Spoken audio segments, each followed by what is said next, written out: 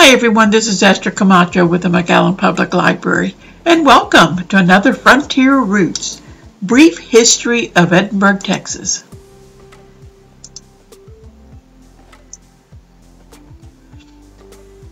Now, Edinburg is basically on the center in Hidalgo County. It is north of McAllen, as you can see on the map. And to tell you a little bit of history about it, it originally was called Chapin. It was founded in 1908 by the city's founder, Dennis Bain Chapin. And this is a picture of the 1908 original town site plat of Chapin. And you can see that the city square is right in the center. And the streets go north, south, east, and west.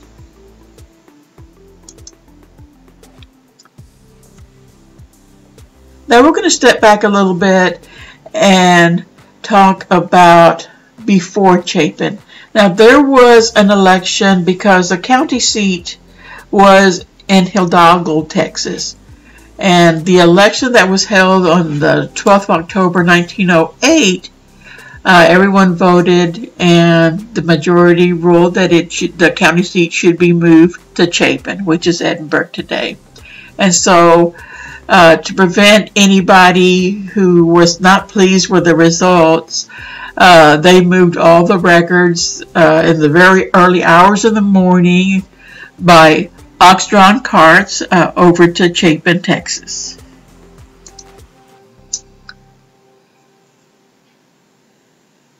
And everything was going fine in Chapin, Texas, until one day, and this happened on a Thursday evening, the 17th of August in 1910. Dennis Chapin was in San Antonio, and he went to one of the San Antonio bars there and encountered Oscar Roundtree, and he ended up killing him. And you can see by the newspaper that states, man dies of wound, millionaire in jail, because Dennis Chapin was a very wealthy man. And in 1911, he was tried for murder, but he was acquitted, claiming self-defense. During that time, his trial started on the 13th of February 1911. At that time, on the same day, the post office changed their name from Chapin to Edinburg. And on the 14th of February, one day after, the county judge, James Edwards, signed an order to change the name of the town to Edinburg. Now, I know a lot of people were shocked and displeased, and they were very concerned because the town was carrying the Chapin name, and they wanted to distance themselves from him and what was happening with him in San Antonio.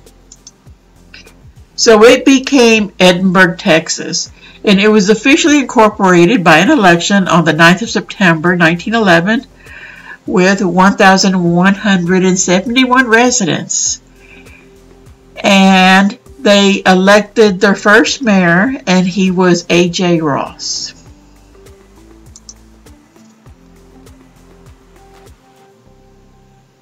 And they did have a schoolhouse, the first two-room schoolhouse, as you see in the picture.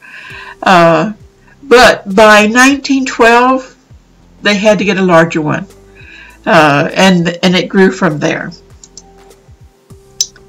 Now, the jail, it was built around 1909-1910. And as you can see, the tower portion, this had the hanging trap. This is where Abram Ortiz, who was convicted of rape and murder, was executed in 1913.